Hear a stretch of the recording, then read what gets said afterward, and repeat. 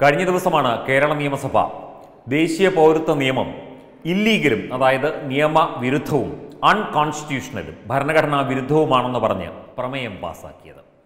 ഇപ്പോൾ നമ്മൾ പണ്ടൊക്കെ പറയാറുണ്ട്, സൂര്യൻ ഉദിക്കുന്നത് കണ്ട് ഇവിടെ നിന്ന് തവള കരയുന്നത് നമ്മൾ ഈ പഴഞ്ചൊല്ലുകളിലൊക്കെ പറഞ്ഞു കേട്ടിട്ടുണ്ട്.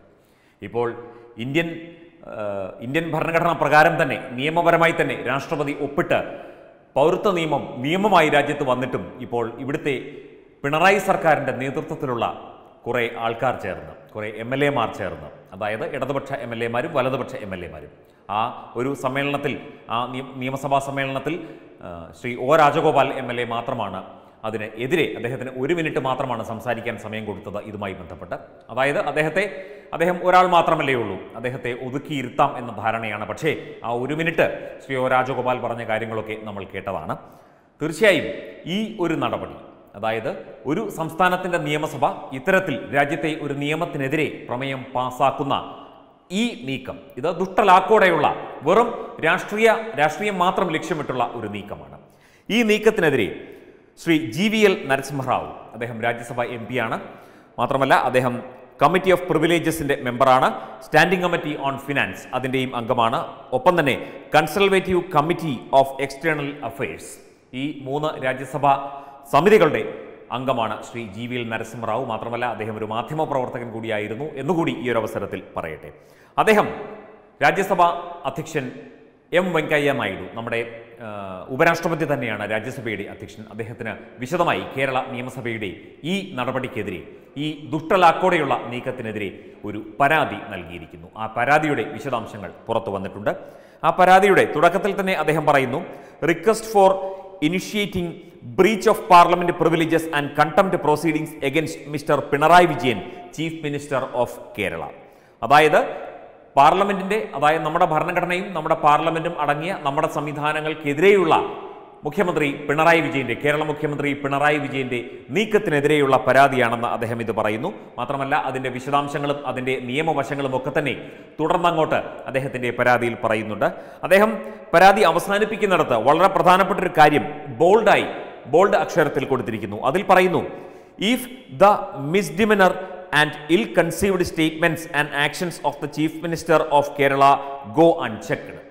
ഇത്രയും നെറികെട്ട, ഇത്രയും ഭരണഘടനാ വിരുദ്ധമായ ദുഷ്ടലാക്കോടെയുള്ള, ഒരിക്കലും സംഭവിക്കരുതാത്ത ഒരു നീക്കം മുഖ്യമന്ത്രി പിണറായി വിജയന്റെ ഭാഗത്തു നിന്നുണ്ടായത് അന്വേഷിക്കാതിരുന്നാൽ it would set A dangerous precedent and lead to administrative chaos and constitutional mayhem എന്ന് പറയുന്നു.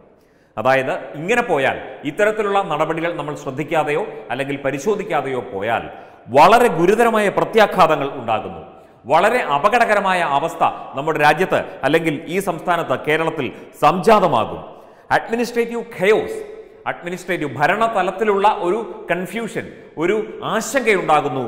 ഒപ്പം തന്നെ ഒരു ഭരണഘടനാ സംവിധാനത്തിനെതിരെയുള്ള ഒരു സന്ദേശമായി ഇത് മാറുന്നു എന്നുകൂടി അദ്ദേഹം വിശദമായി പരാതിയിൽ പറയുന്നു. അപ്പോൾ ശ്രീ പിണറായി വിജയൻ, താങ്കൾ ഓർക്കണം, ഈ 140 MLA-മാർ അല്ലെങ്കിൽ 139 MLA-മാർ ഇവിടെ വട്ടം കൂടിയിരുന്ന് ഒരുമിച്ച് കെട്ടിപ്പിടിച്ച് ഉമ്മയും കൊടുത്ത് ഇതൊക്കെ പാസാക്കി ഇറക്കിയാൽ ഇതിനൊക്കെ ചോദ്യങ്ങൾ വരും, ഇതിനൊക്കെ നിങ്ങൾ മറുപടി പറയേണ്ടി വരും എന്നുള്ള കാര്യം മനസ്സിലാക്കൂ.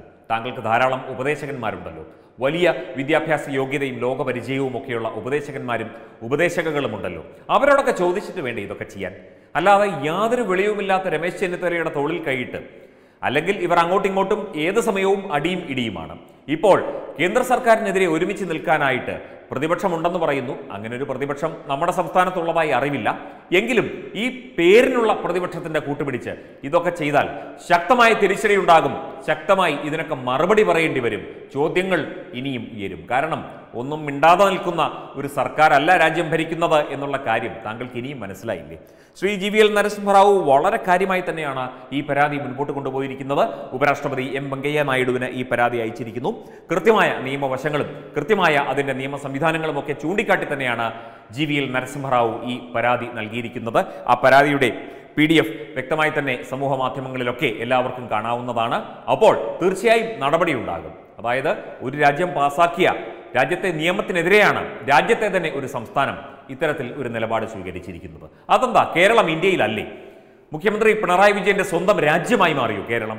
ഒരു സംസ്ഥാനമല്ലേ കേരളത്തിലെ? ഇതൊന്നും ശരിയായ രീതിയിലുള്ള ഒരു ഭരണ സംവിധാനത്തിന് ചേർന്ന നടപടിയല്ല. നിങ്ങൾക്ക് ഒരു സർക്കാർ സംവിധാനത്തിൽ നിന്നുകൊണ്ട് നിങ്ങൾക്ക് CPM സംസ്ഥാന സെക്രട്ടറി ആയിരുന്ന കാലമുണ്ടല്ലോ, ആ കാലത്തൊക്കെ പ്രതികരിക്കാം. ഒരു രാഷ്ട്രീയ പാർട്ടി എന്ത് പ്രതികരണം വേണമെങ്കിലും നടത്താം. തീർച്ചയായും ഏതിനും പ്രതികരിക്കാൻ അനുവാദമുള്ള രാജ്യമാണ് നമ്മുടേത്. പക്ഷേ നിങ്ങൾ ഒരു സംസ്ഥാനത്തിൻ്റെ, ഇന്ത്യയിലെ ഒരു സംസ്ഥാനത്തിൻ്റെ മുഖ്യമന്ത്രിയാണ്. നിങ്ങൾ മണ്ടത്തരങ്ങളും പൊട്ടത്തരങ്ങളും കാണിക്കുന്നത് തുടരുകയാണ്. നിങ്ങൾക്ക് ഇനിയെങ്കിലും ഇതൊന്നും നിർത്തിക്കൂടി. നിങ്ങൾ എന്തെല്ലാം കാണിച്ചാലും എന്ത് കാണിച്ചാലും എല്ലാവരും മിണ്ടാതിരിക്കും, തലയാട്ടിച്ചിരിക്കും, നിങ്ങളെ ഭയന്ന് മിണ്ടാതിരിക്കും എന്നൊക്കെയാണോ നിങ്ങൾ കരുതിയത്? ഒരിക്കലുമല്ല.